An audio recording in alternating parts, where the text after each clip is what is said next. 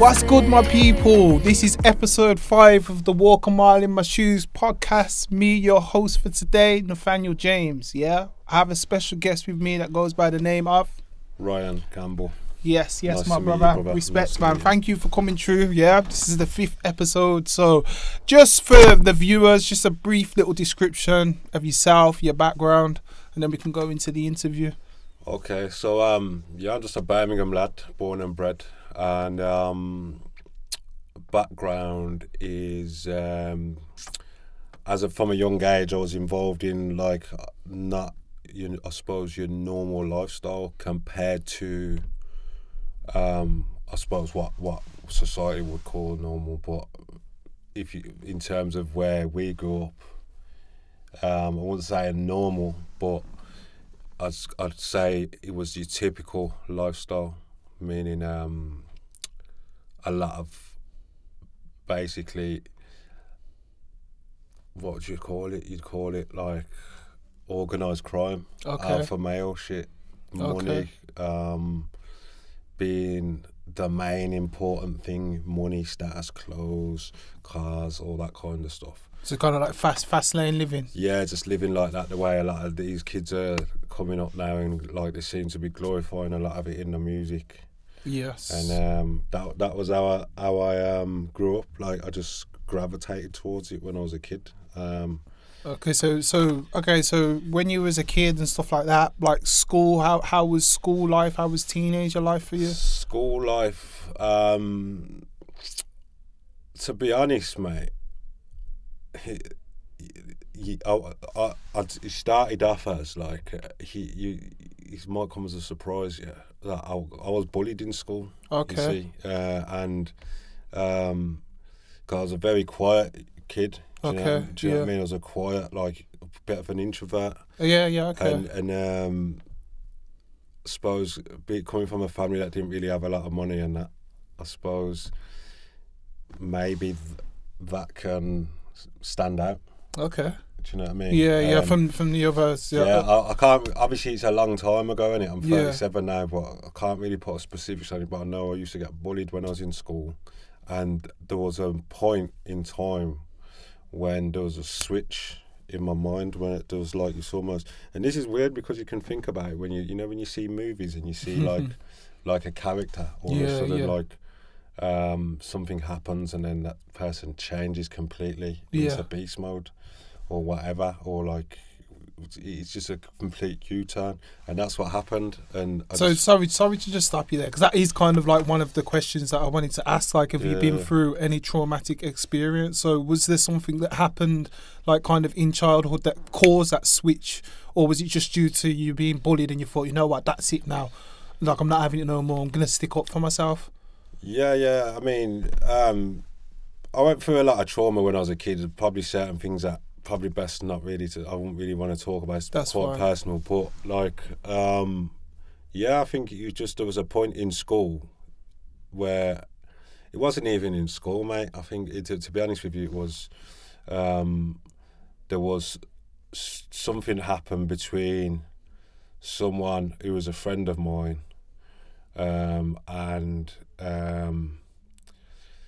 it's like I used to get. Like our group, it was like a rough group, innit? Okay, yeah.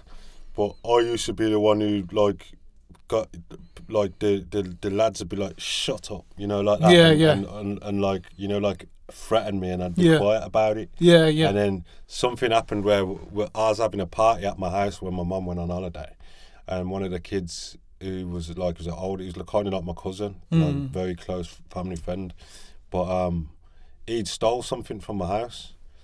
And I was always scared of him. And then one day I just said, "Fuck this." Sorry for swearing. That's cool, yeah. But I just turned around and just went and just battered the head off him. And then it was that point in my head something changed, because like I noticed that like, whoa, like the only thing that's like making you fear these lads is you. Yeah. Do you know what I mean? Yeah.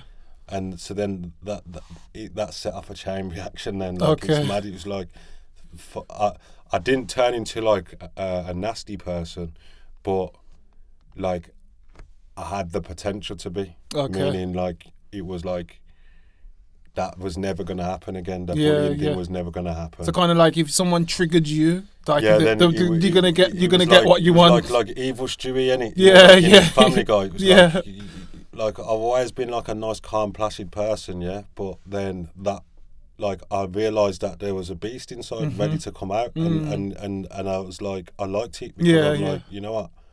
Like, there was a time when I used to get bullied, and I didn't feel good. It didn't feel nice to get feel like a I suppose a runt of the pack. Do you know what I mean? And when we grow up in like inner city areas, this is something that can influence you, innit?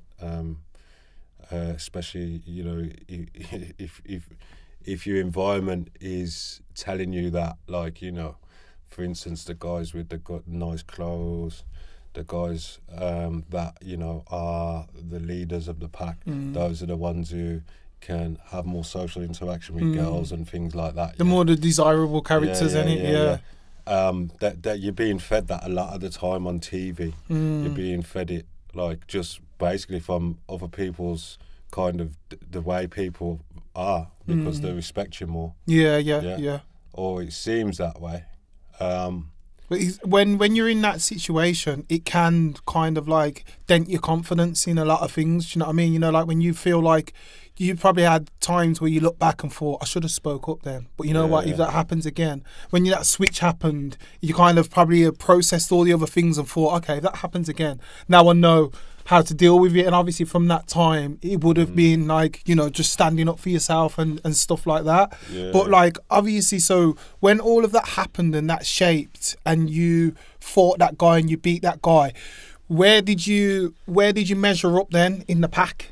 Like, did you go up a little? Because you get them hierarchies, don't you? From that point onward, I just, like I said, it's something made me to realise that, like, that's it, I'm alpha male now. There's not no in between. Do you know what I mean? It's like, if anyone's got a problem, then it's getting dealt with. And on site. Even if it's a like hint of a problem. That's what I mean. Like, once you start going into that kind of. It's funny because I kind of like, I studied, I've started to change, like, you know, the way I was thinking, like, because obviously, as you know, I went to jail and all this. Yeah, we can touch on that after. Once I started to change, I started looking into psychology and stuff, and it's funny how you can switch from being a really nice, placid, calm person, and then, like, something pushes you, meaning it's like, I've had enough of this, and then you get pushed into that, whatever you want to call it, like it's maybe something else takes over you, another character, because I'm interested in these kind of things, the psyche and all that, how your mind can fool you. How did you feel? Like, how did you, when you knew, because obviously in all, when I look at it, it's like, you had potential in it, but you didn't know your potential, whether that was physical or to look after yourself. You was quite introverted. When you knew your potential, did it inflate your ego and make you feel like indestructible, or was you a fair character with it? Was it kind of like you sticking up for the ones who don't have a voice like yourself, or was it, I know I've got power now and I can just use this to my benefit, to better situations, to better my living surroundings? I just realised that there's no fear in it. I can't remember completely because I was a young child at that time. But I suppose I remember the saying, "Young, dumb, and full of cum." So like you're not really thinking now. You just know that, like, if there's a situation that that you might want to, that it might benefit you to get into. This could be to do with getting money in terms of whatever it is, like activities that you might want to get involved in. This could be to do with, like, if somebody's encroaching on your respect, or any kind of situation where many people would fear not to go. You're ready to go there now. You know this. So, like, I wouldn't say, like, I would say, I wouldn't say I turned into a bully after that or anything like that. So I must have been fair. I didn't turn into someone who's going to go around causing problems. But it was just. Because I don't know about yourself, but I always knew, especially when I was younger, when somebody feared me, and I always used to try and go the extra mile to make them understand that, yo, bro, whatever you're thinking of me, that ain't me. Like, I'm not here to impose or threat or rob your phone or bully you. Do you know what I mean? I was the kind of person where I always wanted to stick up for people, and if you had that, like, the runt of the pack would be my best friend, because I was never bullied. Do you know what I mean? And I was always respected. So if I brought that young person or that runt in the pack with me, automatically my respect rubs onto theirs. So if they're seeing down the road, the ones in the lower years that might terrorise him will know now, oh no, that's Nathaniel's peeps. Oh, he hangs around with the popular lads. So I took on that role where I was more of a nurturer, but I knew inside of me, if I wanted to be, I could be that horrible, imposing character where if a man looks at me and looks to the side, oh, you dickhead, come here. And do you know what I mean? I knew it. So I made sure within myself that I didn't impose people in a way where I'd make them feel intimidated. Do you know what I'm saying? So it's nice to know that, you know, obviously, you said you was introverted, you said that certain things happen, but you didn't use your power to be like, oh, like, that runt, now you're my, you know what I mean? Like, now you're my runt. I'm going to send you to the shop, all of that kind of thing. Do you know what I'm saying? And that happens quite a lot. And those people that go through that, they're the ones that, when they grow older, they're mad. Because they're like, yo, you done whatever. They'll go to the gym, they get whammed. They see that person from school and they want to move to them. Do you know what I'm saying? So obviously, the conversation that we had touched upon, you know, that you went to jail and stuff. Have you been to jail numerous times, or have you been just the one time? Yeah, so I went only for small offences like driving charges and things like that. And is that at a young age or adulthood? Yeah, when I was like 17. Okay. And see what it was, because I used to go to prison for like 6 weeks, 3 months. Yeah. And you just think, I'll go there, smoke some weed, play PlayStation, get out. Yeah. Like, it was never kind of anything that really touched upon my life in a way that would influence me to feel like something's got to change. Yeah. Because it was just a little tap on the wrist every couple of weeks. And I was progressing, like, as a lot of these young kids do, into like making money, like a lot of money. Yeah. And it's like you get money and you think, right, 6 months in jail, I'm too smooth for this long-term jail shit. In your head, you're thinking, I ain't gonna go jail for that long. Or you're thinking, the money's worth it. It's worth the risk. Like, because, like I said, young, dumb, and full of cum. So at the time, you're thinking, I'll be retired by the time. Like, this was my thoughts. I'll be retired by the time I get like sucked for anything big. Okay. You know what I mean? Yeah. But the young, dumb, and full of cum thing catches up, because, especially with lads who get a propensity for violence, because the police want them gone. There will be people out here who are doing a lot, making a lot of money, serving up a lot of food or whatever. Yeah, but it's like sometimes they get away with it, and it might be because they're talking to police or whatever. Yeah, who knows? But like, I genuinely think a lot of the time it's because they're not like getting caught up in violence. Okay. The lads who are really violent, they want them gone. Yeah. And because they deem them that you're a massive threat to society. Yeah, they're the ones that normally get IPP and stuff, ain't it? Yeah, and also I think you start getting, it's like like the saying, you see red. So you just go from one thing to another, and when you see in red, it's like you're kind of not really thinking too much. You're leading. You're stuck in your emotional anger kind of like place of like state of mind. Yeah, you know what I mean? And you kind of living there. That's ruling you in some ways, because I kind of believe that the more you head towards a certain kind of like let's say program or way of thinking, the more that is going to show up in your life. So if you're like kind of, you know, getting angry a lot or resorting to violence, then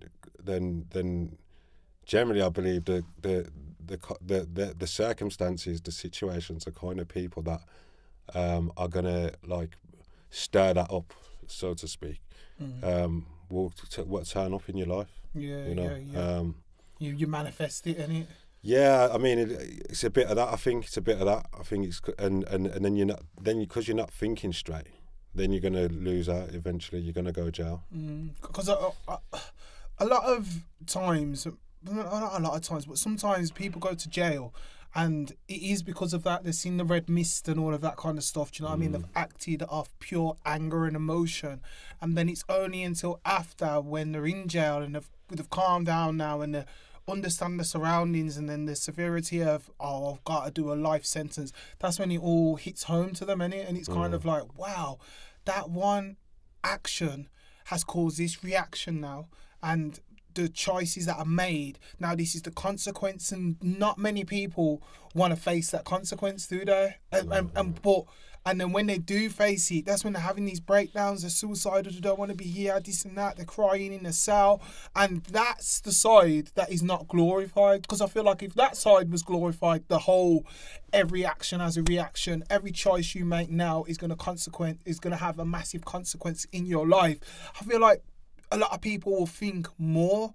But obviously, with your circumstance, you had a few minor offences and stuff like that. But you had one main offence that you had to do a lot of time for. Do you know what I mean? You okay to speak about that? Yeah. Touch upon it. So, basically, what happened was we went to a Halifax bank, moved to the security guard who was bringing the money into the place, and we let off shots, shot the geezer because it was a situation where it was in the main town centre. It was getting very kind of like heated and like it was just getting a bit mad because on top, basically where this was, it was in Wales. Okay. These people had never seen nothing like this yet. So what had happened was one of the guys who's like some kind of rugby guy or something. These people, some of them even said they thought it was a TV show. Oh wow! Do you know what I mean? So one of them tried to wrestle my co-defendant. So then, cut a long story short, it got very violent, and I ended up going to prison for 12 years. Okay. At that time, see, the funny thing is that I always like to pride myself that I was doing things on a military kind of like mindset, like a mastermind. And if I look back, like I can't say that I wasn't. I used everything. I used to do it all specifically, no phones, and this was back then. When the phones weren't even as dangerous as they are now. Like on the day, there would be no phones. I would just meet you at this place. If you wasn't there, you wasn't there. It would be like, I have next set of clothes with me. Straight away, is getting burnt. As soon as I drive around the corner, he's getting burnt. His clothes cost £2. You know what I mean? I got a rucksack with the clothes that just cost nothing. I went to the market, all that kind of shit. I used to stay at a place where no one knew where I lived. Okay. Like, no one knew where I lived. You know what I'm trying to say? Like, all this kind of stuff, Where did you learn this? Was this... You just start reverse engineering things in your mind, and you start thinking it's like a lot of things that I even do now, because I've changed it up, and I do health and wellness now. But you reverse engineer things in your brain and think to yourself, like, this is how I need to move because X, Y, Z, because I'm looking at all, the holistic kind of picture. But you see, what happened was I lost a lot of money, a large amount of money. Okay. And this led to me, my thinking was fractured. Like it's funny because even though the whole time, like leading up to it, I used to be methodical. I mean, I'll be in the car with guys, and they're doing dumb shit. They're like top lads and that. They know what they're doing, but doing mad stuff like smoking weed in the car. They want to go to pull up, like sometimes like we're fucking driving around, sorry for swearing again, we're driving around on like random ones, and they want to pull up at McDonald's. I'm hiding in the back. I'm like, what are you doing? The point that I'm making is I always felt like I was thinking on a different level, but something can happen, and that kind of mindset can shift, and you can let that go.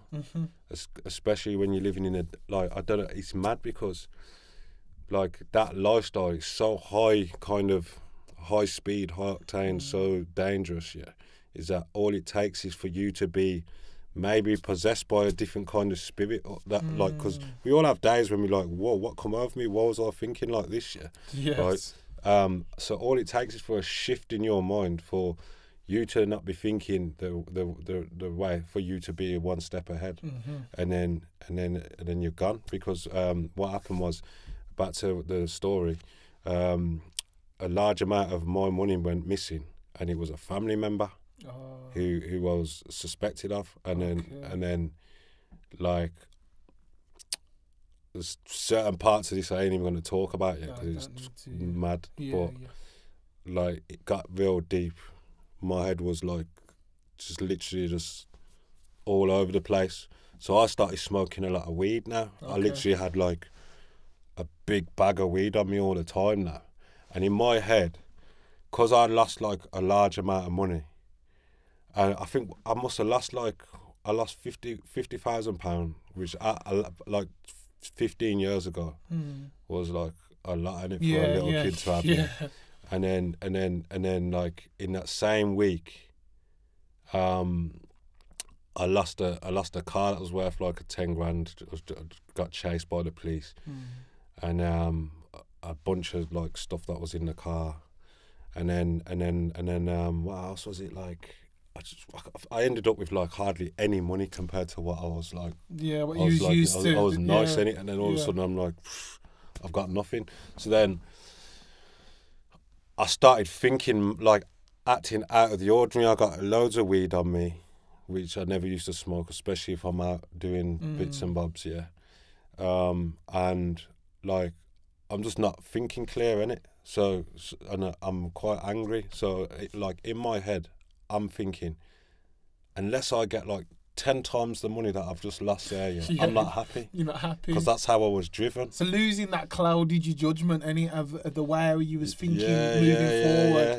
And I wasn't like thinking as surgical. I wasn't thinking as like methodical. I just like, I thought, I know what I'm doing anyway. I'll get that money back rapid. And I went on a mission back to get back the money. Right, but I wasn't sticking to the rules that I was usually applying to myself then. Like within a few weeks' time, I was in handcuffs. Like, I did get like a fair bit of the money back. What you lost. Yeah, but by that time I was in handcuffs on the way back down to Wales to face the charge of like attempted murder and armed robbery. So when you was on the way back down there, because like you says, you always said you had that mastermind way of thinking and stuff like that, and you only got a slap on the wrist. Did you think that you was gonna like kind of bust case? I thought I was gonna get out, because my solicitor was saying to me, he says, "Listen, you're gonna beat this charge, man." He goes, "Don't worry."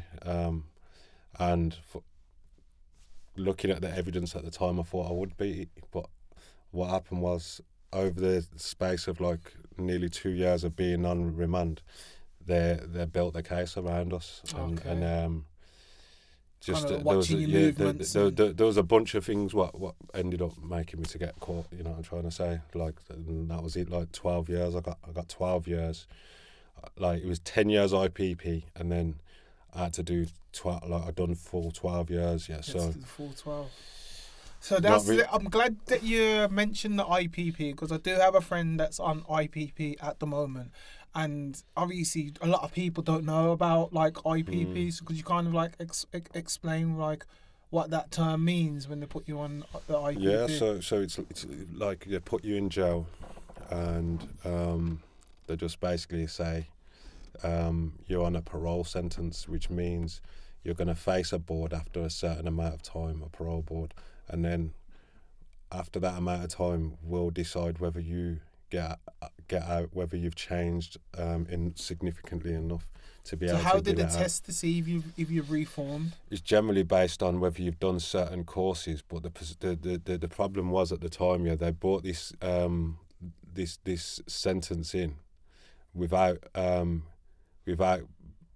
producing any courses that would measure the viability of the prisoner to be deemed worthy of release. So the whole time that I was in, it was, along with many other people that was under that sentence, you was constantly being basically pushed from pillar to post with the whole thing of well, we don't know if we're going to be able to get you out on time for your DCAT or for your open prison, or to even get your parole, because they've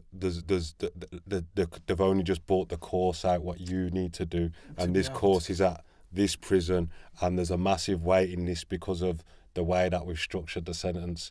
So it was literally just basically like being placed in a black hole and just told like, you sorry, but we've mismanaged this whole system of the way we're sentencing people, and it's just the way it is. So when you went onto the course, like what was the course like? What did you have? What are the kind of things that you had to do? Just psychological things, like learning the ripple effect of your offences, and putting yourself in the position of all the other people that are affected by your offences. But here's the thing though, because what happened on my sentence, which was generally what happened on a lot of people's sentences, they'd put you on one course and then they'd reevaluate you and go, oh, now we actually, that course is not valid anymore. We don't think it's valid for you. We're going to put you on this other course, but this course hasn't come out yet. So you're going to have to go to this prison to do it. And that takes like, you know. So when you do the course at the other prisons, do you have to vacate to that prison as well? Or is yeah. So you got to move to another prison. And you got to get on the waiting list. Yeah. Like all this crazy stuff. So that was a lot to like contend with and cope with. And a lot of people at the time would commit suicide or just go crazy because it's like, yo, I don't even know when I'm getting out. And some of them weren't even in there for serious offences.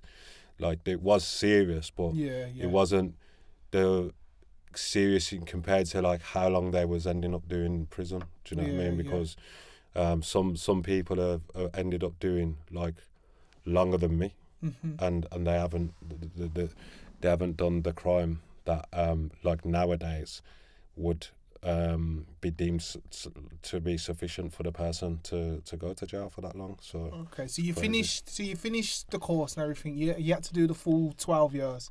But describe the feeling when they said to you, you know what, you're gonna come out now. Like, do you know what I mean? Do they brief and prompt you and be like, give you kind of like a I don't know, because I always feel like when people come out of jail, they don't get that support, or do you know what I mean? Because obviously, I know that you've committed an offence, but if somebody's in a box room, do you know what I mean, 4 walls for 12 years, you can't just throw them out into society and then expect them to just carry on and crack on with the life. Because when my friend came out the one time after doing 3 years, he found it hard to just go to the shop. Everything's changed. I don't know what's what. I don't know.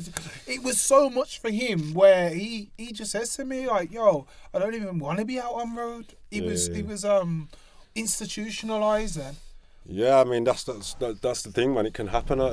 You know, I'll be honest with you. Obviously, I've done 12 years all the way, and I've saw people with less than 12 years come out, and they're just like their heads are fried because the whole of society's changed quite a bit. Not only that, you know, you're dealing with immature mindset anyway because you probably even stayed at home, never dealt with certain things like bills or shit like that. Even if you did deal with this, like you probably just like lived with your chick. Yeah, you pay that. I ain't dealing with that. You pay. So it's like to come out and have to start from scratch, and have to deal with all these paperwork, government, signing forms. Plus, it's all changed now because it's online and society is different. People are acting different. All this kind of stuff. It can have a massive effect. Like, I won't say that I'll come out and completely like everything's been cushy for me. You you know, it's a process, man. Definitely after 12 years, there's a lot of issues that I've had to contend with. So yeah, it's crazy, and it's definitely traumatic. It's a traumatic thing as well as going in there, coming out. It's a traumatic thing because, like, it's good because, but it depends on it. Because me, I was just like, I came out and I was going straight to like nightclubs and that. I didn't even care. Like, it obviously hit me in different ways and at different phases and times.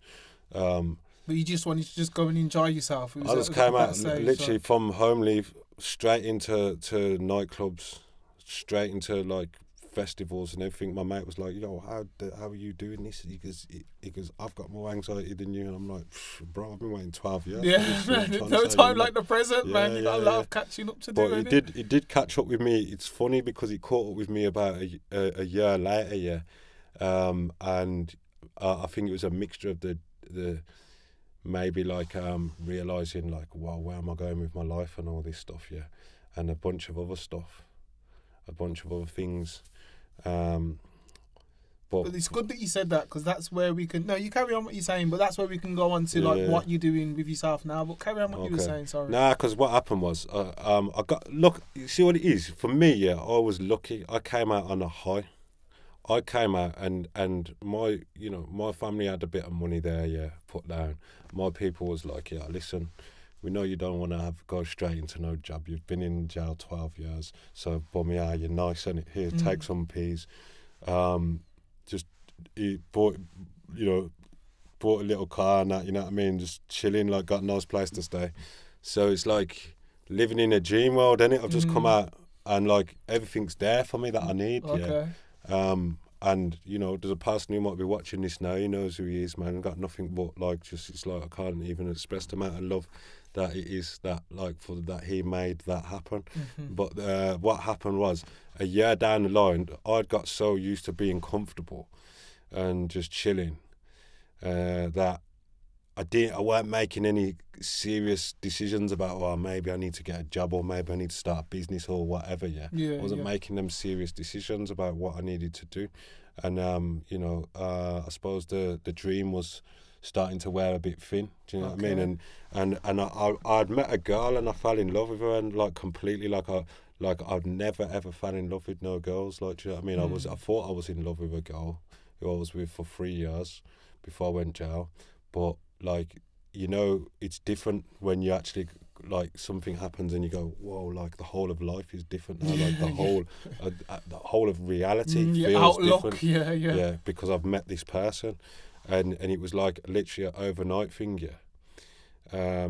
But that kind of like it lasted. It was like a amazing like short like lived thing, and it just fizzled out traumatically, and then that led me to start questioning my life, like thinking, yo, like, was I good enough or anything for that girl? Do you know what I mean? And was this a wake up call or something like that? Yeah, and so that was that, and then I started heading down these paths of like researching.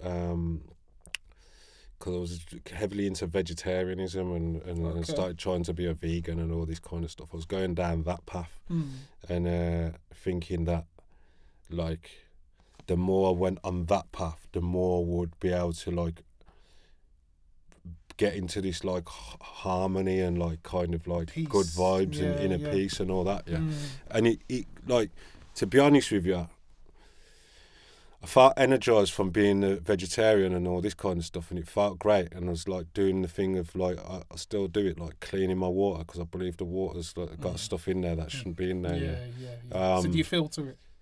Yeah, I got a water distiller and that. Oh, yeah, so nice. I started doing all this stuff, yeah.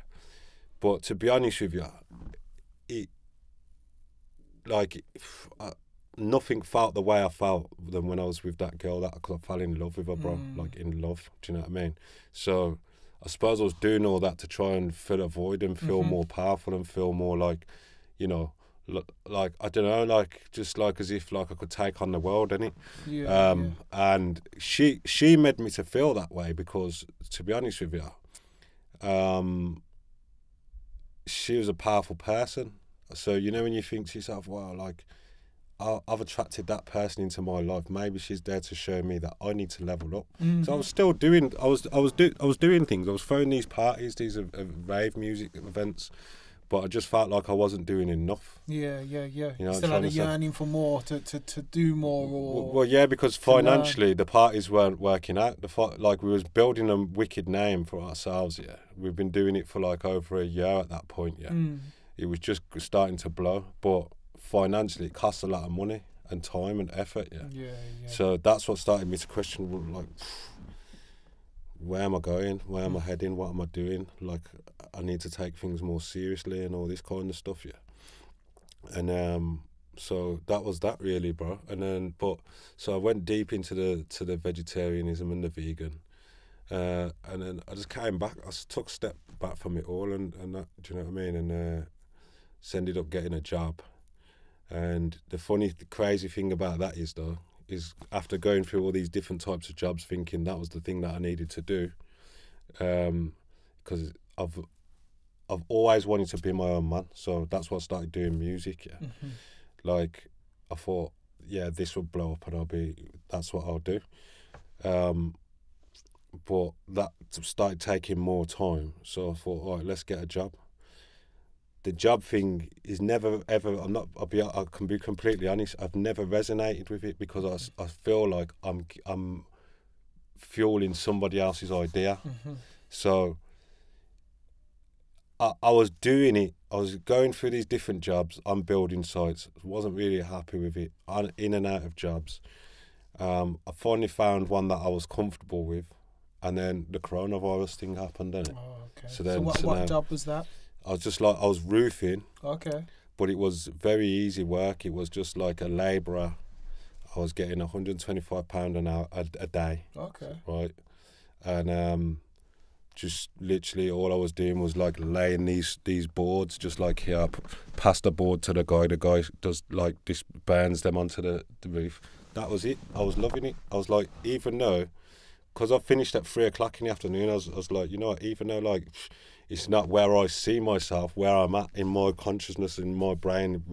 I want to be my own boss, innit? Yeah. But I thought this will work for me for now. Because obviously, when you finish at 3, then you've got enough time then to focus on all the other passions that you have and stuff like that. So with the well-being and stuff like that,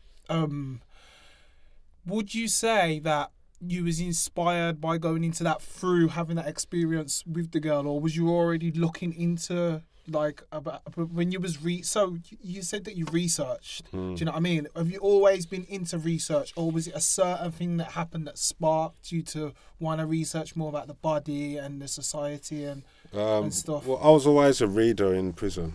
Okay.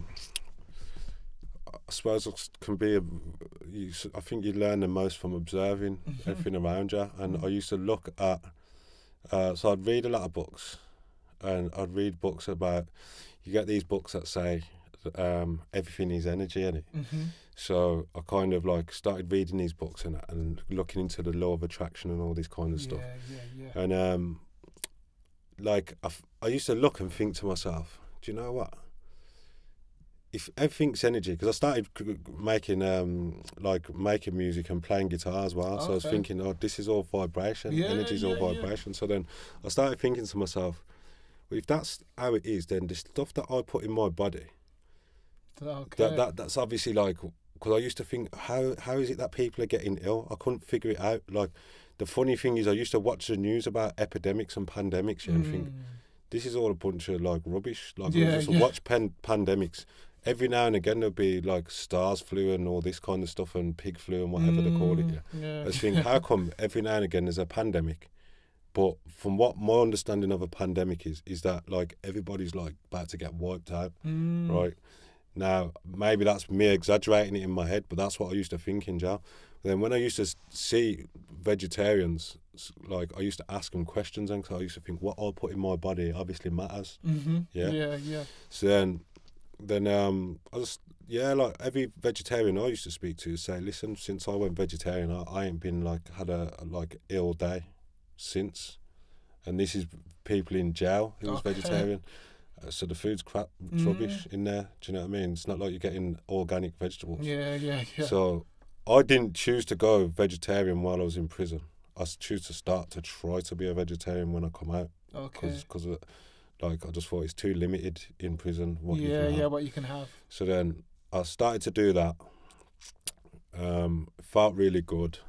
Started to feel fresh, vital, more younger, and I just was going down that path there, and I went quite deep into it. There's a lot that I know about it. I've just set a website up to do with it all, to help people to learn how to like better fuel your body and how to make your internal system work better. What's the name of your website? It's called Spectrum Superfuels. Okay, Spectrum Superfuels. Make sure people look into that. But we'll also put the link in the description as well, so people can look into it and stuff like that. So is that where your passion lies now? Like, what is your aspirations for that? It's crazy, bro, because like I've always wanted to do something that I thought to myself, you know what, this stuff here can help people. We're learning a lot that the medical system don't seem to be functioning that well. Like everything that they're offering, what costs a lot of money, doesn't seem to be giving out the results that reflects the money that it costs. Like it's costing billions, right? It's earning billions for massive companies, and for me, I'm like, well, I don't see the correlation with the health of the people that it's supposed to be treating. I used to think this in jail. I used to be in prison and think, like, how is it that they got cancer, you got all these like diabetes, all these different things, and you telling me we can't cure it? You telling me we are the smartest, we are the most like powerful beings on the planet? Like that, we're the most powerful beings that we know of on this planet, right? And we don't know how this happens. And are you telling me after 30 years of age, everything just starts going like south? Like your bones start hurting, your back starts hurting, everything's just like seizing it's just seizing up. Like you might even. Because I used to watch programs. I see people getting like dementia. You see, we used to watch like the soaps in there, innit? So you see on I remember watching like Emmerdale or something like that. The geezer gets dementia, and I'm thinking, nah, this can't be. It's mad because jail makes you be able to think. So I'm thinking, this is not how it works. This is not how it works. This isn't. And then I used to get a lot of DVDs on the USB sticks, like the documentaries and that. And we were watching all like loads of different things. And I remember I was watching things about a geezer called Rick Simpson, and he healed his own cancer with cannabis oil. And then he's seen a lot of other people healing each other, like healing. This one woman healed her child with cannabis oil. How long ago was that you watched that? This was like in 2015 or something. Okay. Because it's massive now, isn't it? Like in terms of like, there's been a lot of people now know about it, but beforehand nobody knew about it. And then obviously begs to differ. Like, how long did the people at the top know about this? Because if they did know about this, then all of the cancer research and all that money that they've been getting, why isn't it been put into let's focus on cannabis oil, because we know that this can definitely cure, and it doesn't have that many bad side effects as what chemotherapy and stuff like that. It has a lot of side effects that comes with it as well, doesn't it? Do you know what I mean? So do you feel like the reason why they wouldn't endorse a lot of money and stuff like that in there is because they'll lose out on money on the other side of the pharmaceutical company, of, do you know what I mean, of the chemo and all of that kind of stuff, because it costs a lot of money, doesn't it? I see a lot of people that try and fundraise because they're being told that they're on a waiting list to get chemotherapy. Do you know what I mean? So if it's costing a lot of money to do that, and there is alternatives, why do you think that they're not delving into them alternatives? I'd say that there's no two ways about it, It's the money involved in the treatment of the cancers, and it's the money involved in the drugs for the diabetes and the drugs for all these different ailments, It's the money, it's the money involved that is the reason why that, for whatever reason, like, I don't want to say what it is. I'm not here to say it's a conspiracy, it's this and that, because I don't know. Like, I was researching into all these different things, yeah, and it'll send you a bit bonkers, right? Yeah. The thing is like, you'll never know any. But one thing we can look at, right, because people always go, well, where's your science? Where's your evidence? Where's this and that? Like, I look at it like this. I see a lot of money being made, right? And I see not a lot of people being healed. I see the doctors who go, yeah, your best chance is chemotherapy. And then you go, well, what chance have I got with that? Hardly any chance. Like, you're probably going to die. Now that tells me that billions of dollars and pounds are being spent and made on this year, right? Now, if you was a business manager or someone doing a loan in a bank, right, and you were saying, look, this is how we're going to deal with this situation here, right, and it's going to cost this much. What would you say? You're going to say, hell no, find another way to do it, because I ain't putting all these billions on the table. Yeah. So that tells me that, like, whether it's they've got it wrong by mistake or whether they've purposely got it wrong, whatever it is, they've got it wrong. It's a flawed system. It's as simple as that. So we don't need to get into the blame games of it all. All we need to do is look and go, what makes sense? Billions of dollars being spent and nothing being achieved. So the only other way to go is, if you ask me, the people that are actually healing people on a regular basis, which is the people with cannabis oils, but not even just cannabis oils, man.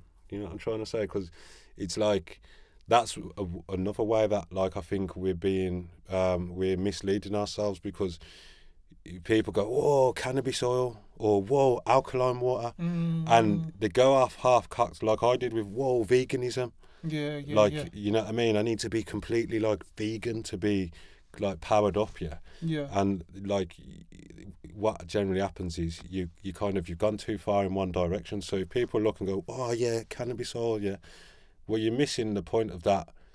Maybe there's like maybe if you look out in nature, because, like, we come from nature, that more or less everything in there will do something. If you took like a leaf from, like, the nettles, the stinging nettles, they've got the most kind of mineral content in there, and vitamin C and all this stuff. These are stinging nettles that go out everywhere. You could go, like, people talk, like, were, you know, really scared a few months ago about food shortages. But if you really had your eyes open, even though it's not something you're used to, it's not just generally like a 5-star meal, but you could go and get stinging nettles. This is, like, people eat them. Do you know what I mean? And now one of the most nutritious things on the planet. This is another way I think people are being blagged, because they go, oh, look at all these, like, acai berries and all these different, like, things like soursop and everything that comes from tropical. But there's money involved in that. It's like you're saying that the nature around you that's local to your environment hasn't got something that can nourish you and also help your system to move and keep moving. Because I believe the body requires movement, and because it's a water-based system, if the water's generally working and functioning right, the molecules are as, you know, balanced and well looked after as possible, then you're going to have a cycling system. Even if you, like, I ain't looked into things, like, I ain't looked at things through an electron microscope, but just think of, like, molecules. They're circles, right? You are told that molecules are circles, So water molecules, think if they're laden with minerals that are inorganic, like metals and rocks and dirt, these are inorganic minerals. If they've got, like, heavy metals in there and all this kind of stuff that's messing about with the molecules, and then there's all a bunch of other stuff like plasticized oils that are in the butter and in the biscuits and all these different things, which we're eating on a constant basis. If all this stuff's just, like, messing with your system, it ain't cycling. It's not moving. Do you know what I mean? And this system needs to move. It's like you've got, like, tubes that are akin to, like, drainage in it. And it needs to move. It's got to move. It's got to keep flushing. This is probably the only reason why people are getting away with putting trash in their bodies so much, is because a lot of people are on the gym thing now. You need to move, innit?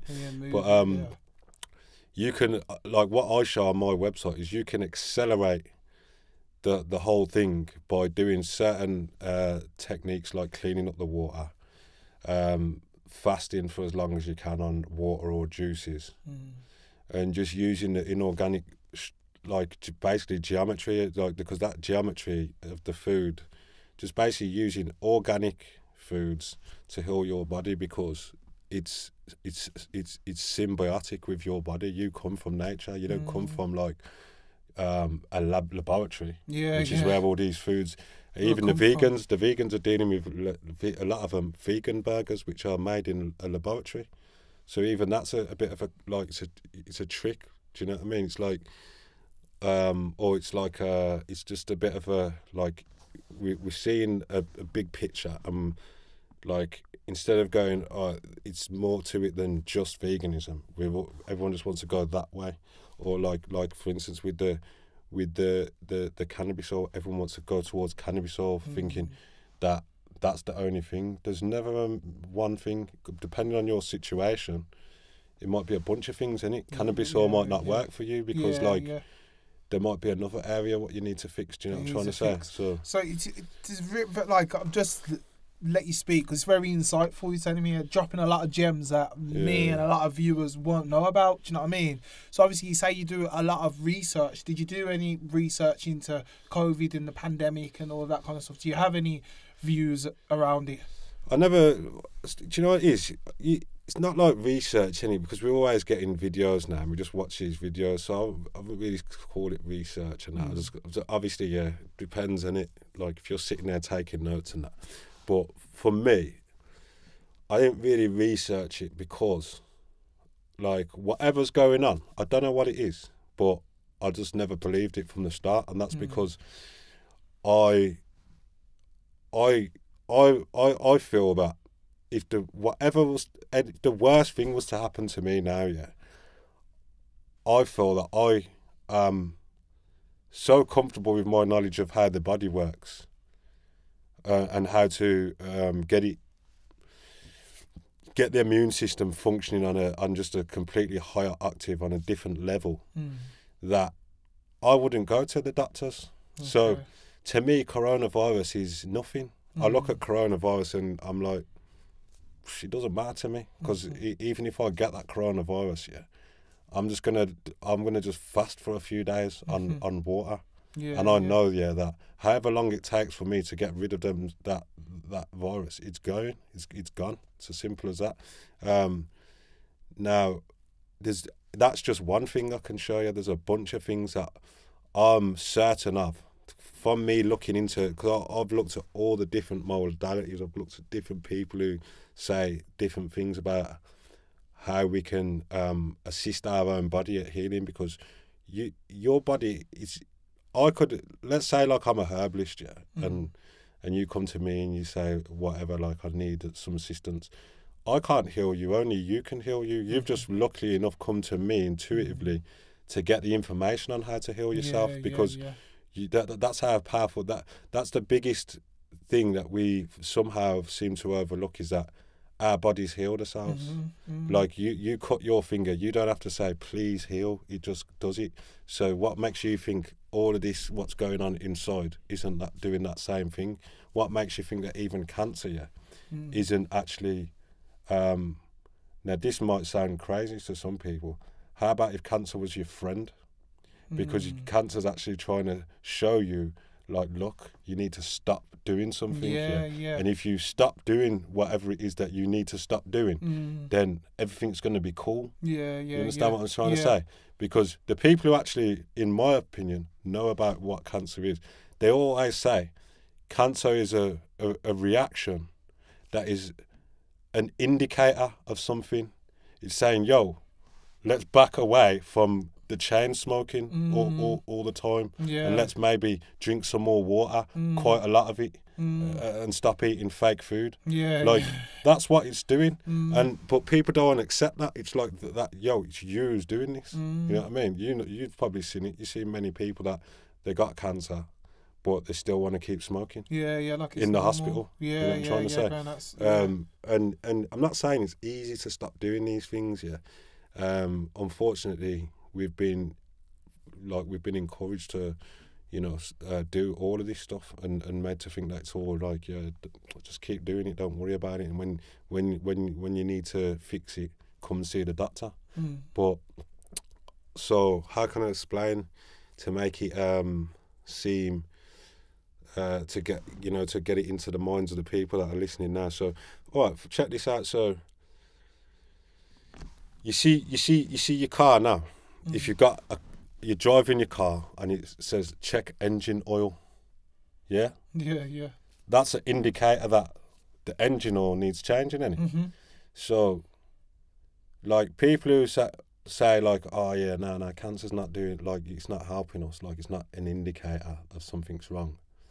Like, let's say that you're, because what they look to do is they look to get rid of the symptoms. Do you know what I mean? This is what they look to do with most things. Like, they want to burn the cancer cells out, cut it out, poison you with the chemicals, all this stuff, right? And hopefully that symptom there, which is a cancerous cell causing your body to have all these problems, hopefully will kill that cancer cell. But that's a symptom. Now, dealing with a symptom is not dealing with the root cause. If your engine oil lights come on and you go, let's take out the engine oil light so we can't see that. Yeah. You see what I'm trying to say? Well, you haven't got rid of the problem though. Do you know what I'm trying to say? So I'm not saying none of them, these chemos and all this stuff never work, because clearly they do. But I even got my own theory on that, and it seems as if the ones that it does kill, right, that's basically the placebo effect, which is basically like your mind thinks that the chemo works, and that it's the best chance of you beating the disease or neutralizing the disease, and so you've healed yourself, because that's how powerful I believe the mind is. Do you know what I'm trying to say? Yeah, I completely agree with that. Yeah. So, like, obviously, I got a few more questions for you. So, obviously, you've had I think you've had quite an inspirational journey to go through what you went through, and obviously, you hold your hands up. You've done the crime. You've done the time. Do you know what I mean? Now you're fully reformed. I can tell by your energy, your knowledge. You know what I mean? You're on a positive path now. Obviously, things come in between that course, innit? But they're the kind of things that we learn the lessons from, if I'm right. But what is your purpose now? What's your goal? What is the lasting legacy that you'd like to leave on this earth? You might have a few. I'm not gonna lie, bro. Do you know what it is? It's sorry to butt in. Like, it's just like, that's fine. This coronavirus thing's taught me that, like, you just gotta just keep it moving and just flow and just do whatever however you feel, man, at the time. Like, I try and not even like think too far ahead. True.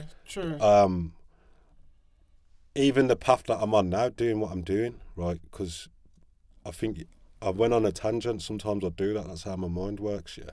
But so I think you said, is this something that you're passionate about and blah blah blah? Not blah blah blah. You know what I'm trying to say, bro. Like, so it's like, I'll be honest, bro. Even though I did get excited about veganism and whatever and vegetables, and there's these super fuels that are amazing. You can put them in your body. They'll charge you up, and like you'll be like strong in the gym, and it's all organic stuff.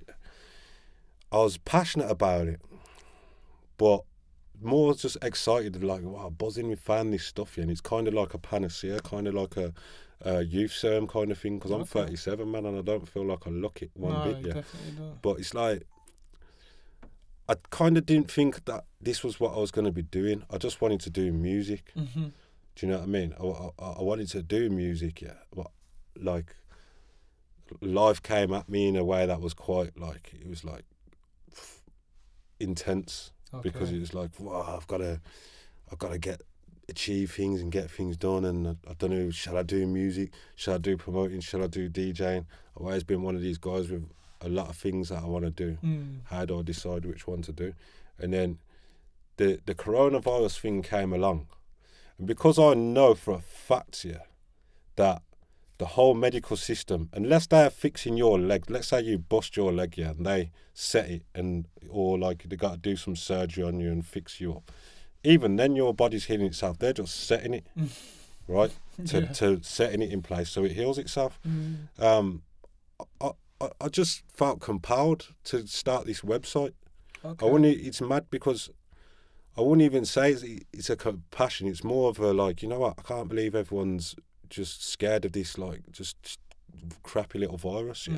Which, if you knew the things that I know, like there's a bunch of things that I know, then you wouldn't even give it one bit of like.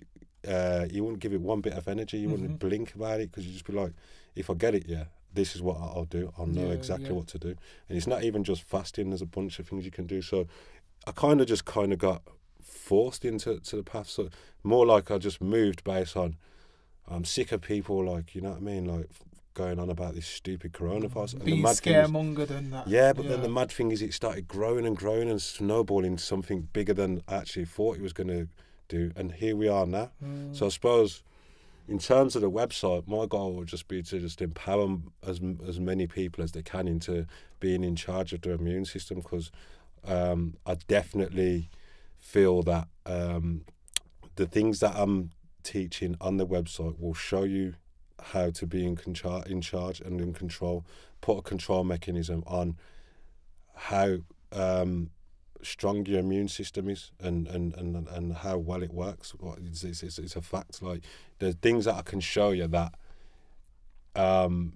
once you've tried it, you'll be like, yo, that worked because I saw the results of it. So but I think I think it could be a bit of a calling, but I feel like it's very, very important, because even myself, nutritional wise, I don't know as much as what I should. The young people that I work with, they kind of go to school and their nutrition isn't right, but then they're told that they have to concentrate for 6 hours. But how are they meant to concentrate and they haven't got the right fuel to fuel their brain to concentrate? Do you know what I mean? I used to go to school in the morning, and sometimes I never used to have breakfast. Do you know what I mean? It always used to make me feel funny. Then I got older and realised I was lactose intolerant. Do you know what I mean? But at the time, I was going to school on an empty stomach, and I realised the difference is when I go to work or whatever, if I have a banana or whatever in the morning, I realise the difference of when I get up and talk to if I've been in a rush and just had a cup of tea. So I feel like it's very important that even as a society, whether it's just schools or even adults, that we understand what we put in.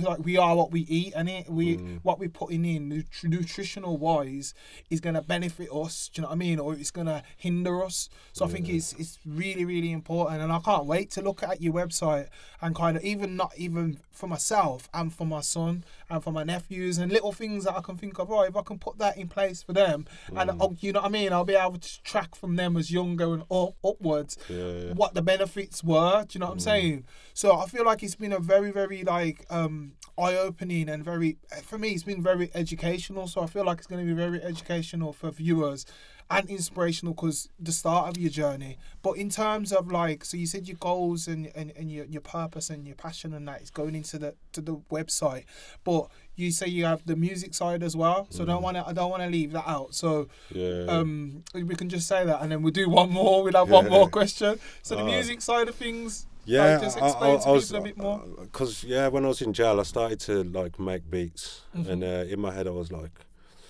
why am I making beats? Like, there was a negative like thought in there saying, I ain't gonna be no cold coxswain when I get out. And that's like a pipe dream, innit? Yeah. But then something inside me said, nah, just make your own event.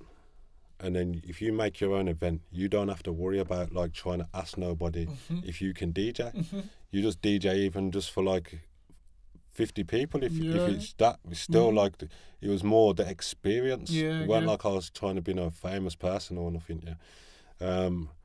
So I was going after that, and then I came out, and like immediately I went straight into putting house music events on, and it was very tough because in Digbeth, where all the house music events are, it's very cliquey. If you don't know who you are, and they haven't like seen you on the scene, they don't want to let you in. They're like, who's this? You know what I mean? Like that. And I'd like to say that's what it's like in all the music genres. It's terrible when you're a new bass, or if you got something about you, they deem you as a threat more than come on, it's for me. I always see it as it's about the fans. It's about the people that come and pay their money.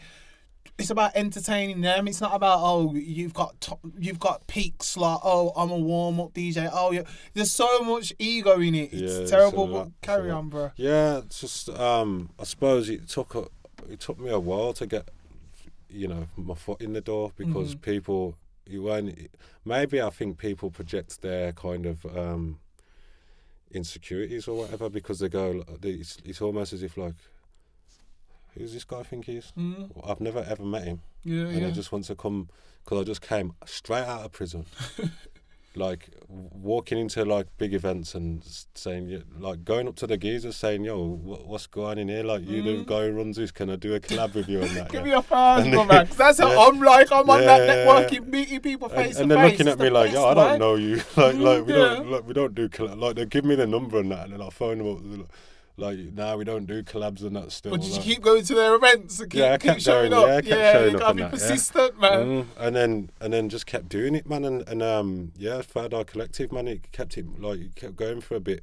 It's still there. We can do. Sorry, that's what it's called, isn't it? Your event, Third Eye Collective. But you know what it is? It's like, I went down that spiritual thing where I was like thinking of like mystical things, and I realised that, you know what, it's probably like there's something to it. You know, you go to sleep and you dream and you can see things, so there must be like an inner kind of vision.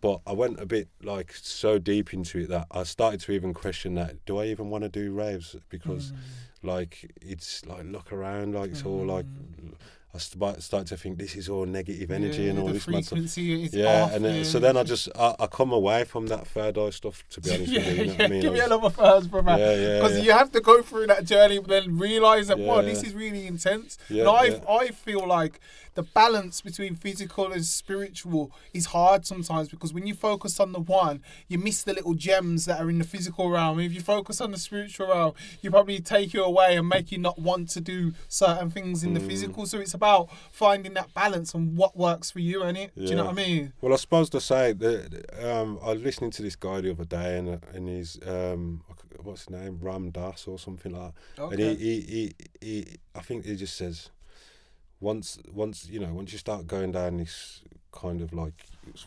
wonderings of how the mind works, and if there's something like more expansive, he says you get it when you realise that, like, you just got to just deal with where you're at and be in the world. Forget like that side of it. Allow it to just come naturally, and instead of seeking. Because sometimes when you seek for something, you know what I mean, what you find is probably not what you were seeking for. So if you allow it to happen naturally, because it's signs, ain't it? I'm guessing you see a lot of signs. You get a lot of signs, and sometimes you might think, oh, what's that about? Or you keep seeing something, and then when you get that moment, you're like, oh, it connects, and then it's like a pass-go thing, innit? But get some mad experiences, man, like deja vus and that. But, I suppose it's just like, don't take it too serious. I think life is the highest thing in life is joy, innit? Like the highest thing, like is joy, like just like buzzing, like you know, like got out of jail, went to these raves and that. You know, had amazing times going down London. So then to be in a space where, because I was wanting to be spiritual, I was thinking, I don't know if I should do this. Then that's what made me to realise, you're going too far with this. You've gone like too far in that direction. So it's just like, you know what I mean? Then it just makes you pull back a bit. But what about friendships and stuff like that? Like when you was on the journey of like seeking for more, did that have an effect on the friendships that you had, like the kind of maybe people who you knew wasn't for you or wasn't part of your journey, but you just thought, he's my pal anyway? When you started to understand certain things, because I went through the stage where I'm telling my friends, because you're excited, ain't it, when you learn something new, and you go and tell your friend, and they're like, oh, you're weird, you are. It makes you feel like, like, you're not on my frequency then, because what I'm telling you, if you told me that, I'd probably be like, maybe I want to. Well, some people are kind of not ready for that kind of level of knowledge or understanding, that some people just think, oh, maybe it is me then. Whereas I was always comfortable and understood. Do you know what I mean? Like, did you kind of have that stage where it's like you say, you shed your skin, and you peel that onion and you realise who's for you and who isn't for you? Yeah. Did you have that stage?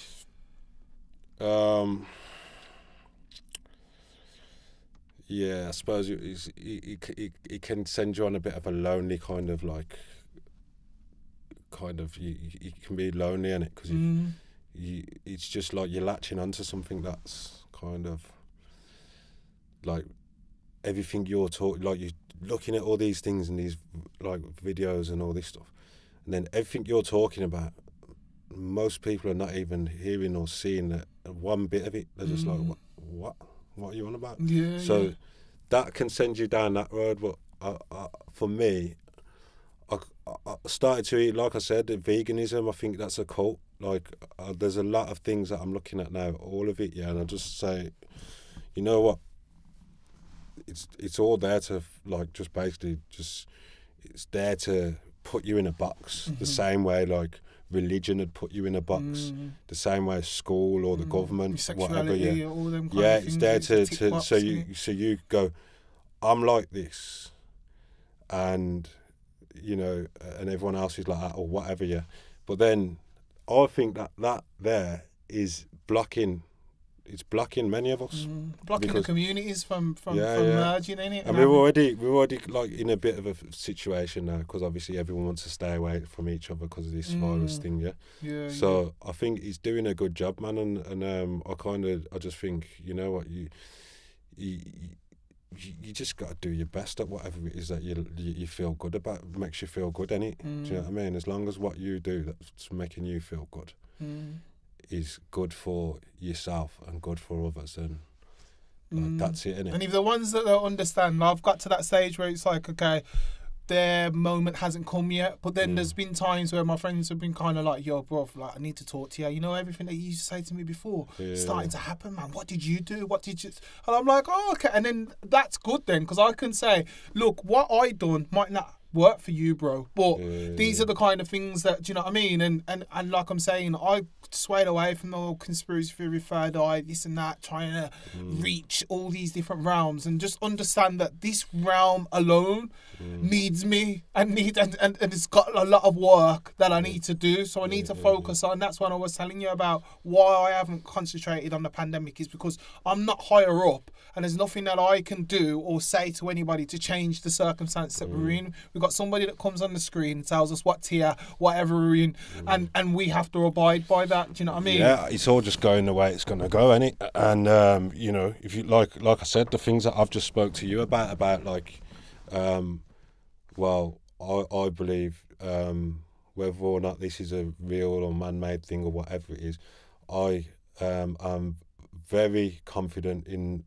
the authority of my immune system, and I can show many people how to do things that will vividly change your body.